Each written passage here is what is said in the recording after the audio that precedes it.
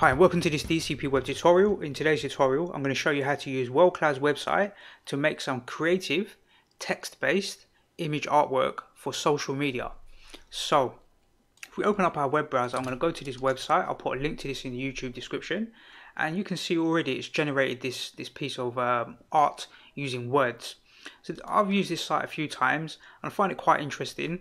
It's definitely something a bit different, and that's what I like about it. It's not your just bog standard sort of images and stuff for social media. It's a bit more creative in that way, and especially when you're using words to design out shapes like this. So let's test this tool out. I'm going to go to my own website, and this is my website. I'm going to take my introduction text here, and I'm going to go back to this website, and I'll click File and Paste Type Text here. So you can open a URL. So you could click on Open URL and it will go to a website and grab text. You can open a text file as well. I'm just going to paste in some information. So I'll paste this content in here, and then I'll go back to my website and maybe grab this bit of block of text here, something like this, and we'll paste that in as well. So we've got a bit of work or a bit of text to work with. So let's click Apply, and then you'll see it will start to draw out the shape, and I'm using much more words than it originally used, so you can see the shape is a bit funny. So if we were to start dragging this out and enlarging it, we'll get that arrow shape now. It's got my company name in there, it's got business, it's got website, it's got web, it's got servers, it's got hours and designs and completed and free and projects and powerful, all these useful keywords that relate to my business in some way, because I've used them inside the text, right, in my content on my website. So what you can do here is click on word list, and when you click on word list, you can go A to Z, and you can scrub through here and you can see how many, well, weighted first of all shows you how many times that keyword was used, right? How many times that website's been used 10 times and business 8 times and so forth. If we click A to Z, you can scrub through them, the keywords, and you can look at ones that you don't like. So things like don't, I don't really want that to be there. And good things like happy, and maybe July is a bit sort of, let's click back here, let's click here. Really, July doesn't really mean much, right? So we can go through these keywords and remove them, but probably you'd write your content first before you cut and paste it. I've just pasted this just to demonstrate. I'll click Apply and click Close. It's going to reset itself, and then we can just resize it, and it won't have that word don't in the content. So it's got things like enjoy and offer and created and ensure and all of these useful keywords. So if I click on the shape tool here, shape, I've got all these different shapes here. So you can do something like a cat face, and if you start to stretch that out, you should get some sort of whiskers coming out of the side here. So you can see like the cat symbol, and imagine if you had to try and do this in something like GIMP or Photoshop. Imagine how much time it would take to cut and paste in each word onto its own layer, change each word, resize all of the words, and then lay this all out and then change the color of all the words. It's going to take absolutely forever, but in this software you can generate this sort of artwork within a few mouse clicks, which I find it to be quite powerful. Let's click back on shape, and we'll click on the bat one here, and you can see this sort of bat shape forming. As we increase it, you will see more detail, and you can just resize it to where it looks really good. And I quite like this one because it's got my company name here, it's got website, and it's got business. It's got the three sort of main things sitting right here at the top, right? That's quite nice. So you can click on fonts here and you can change the font. Impact is quite a good one. I quite like this font because it's quite strong and bold and makes it a bit easier to read the text. So I really like this one here. This is pretty cool. And you can go to size here and you can select the size. We'll look at that in a moment actually. What we'll do is actually click on gap size, and we can set it to something like 4, and then the words will be spaced out a little bit more. There'll be larger gaps in between the words. It's kind of your choice. Maybe something like 2 is pretty good. You want them quite close so you still get the sort of shape, but at the same time there's a little bit more of a gap between the words.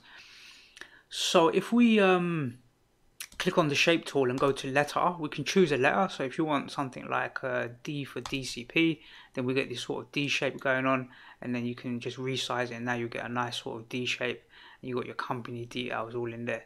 So that's quite nice. And we can click back on shape and go back to the shape tool here rather than the letters, and let's take the apple. So this is kind of like the Apple logo, right? It's kind of like that sort of logic. Sometimes it can be a little bit tricky to get it to look like an apple.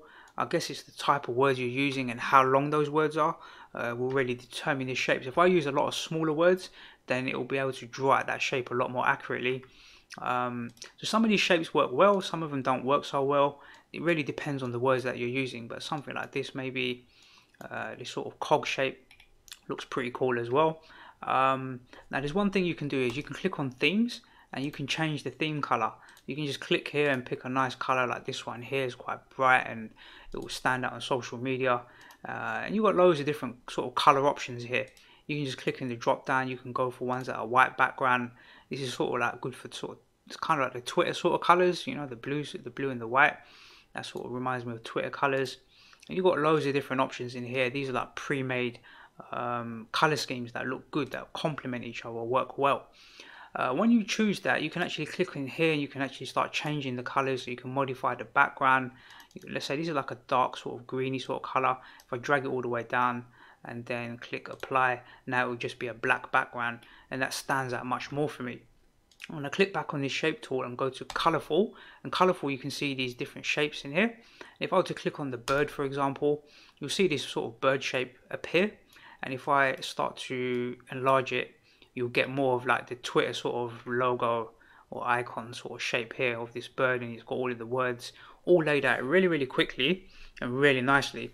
I like the way that it's doing this. The only kind of disadvantage of using these ones when you go to shape and use the color ones here is that you can't change the theme color here. So there's no like default themes. You have to actually sit in here and look in here and change the colors here manually. So that's kind of the disadvantage of using the shape ones. But these colored ones, by the way, the elephant one is pretty cool as well. I quite like this one as well. I think that's really done well, you know, the way it lays it all out.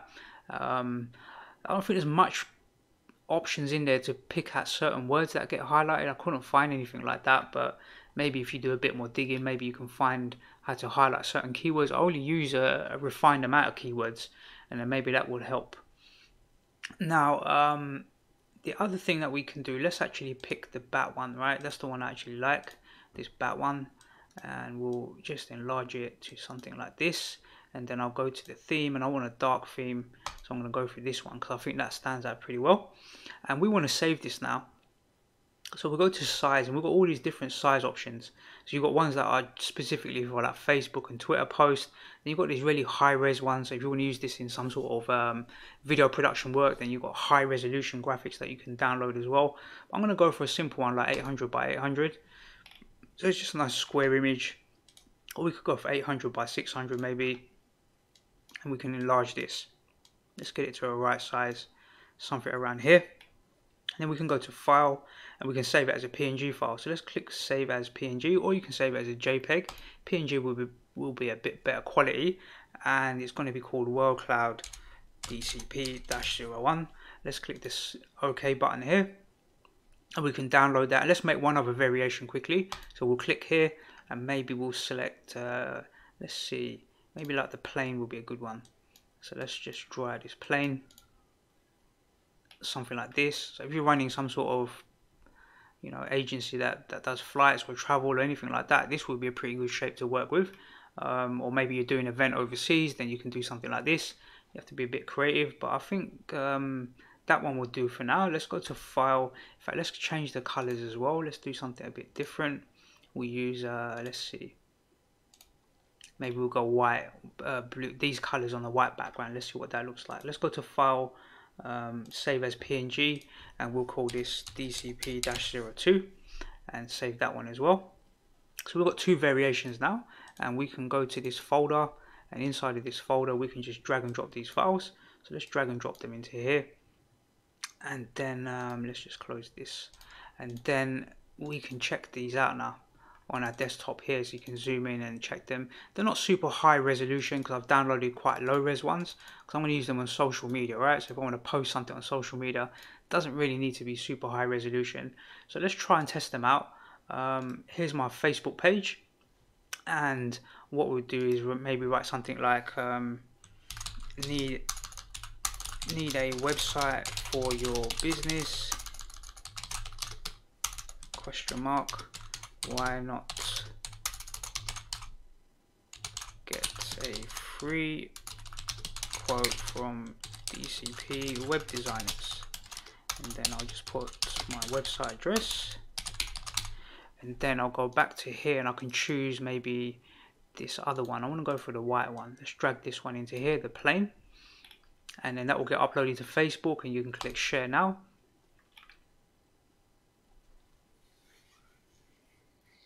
And for me, that's a bit more creative, right?